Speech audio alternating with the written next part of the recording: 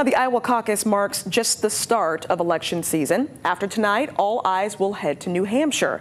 Now, people in Virginia and North Carolina do have to wait until Super Tuesday to vote in the primary election. That's on March 5th. But Virginians will soon be able to vote early and in person at their local registrar's office. That opens up this Friday, January 19th. Additional early voting sites will open Saturday, February 24th. And in North Carolina, in-person early voting doesn't start until Thursday, February 15th. The last day for early voting in both states is Saturday, March 2nd.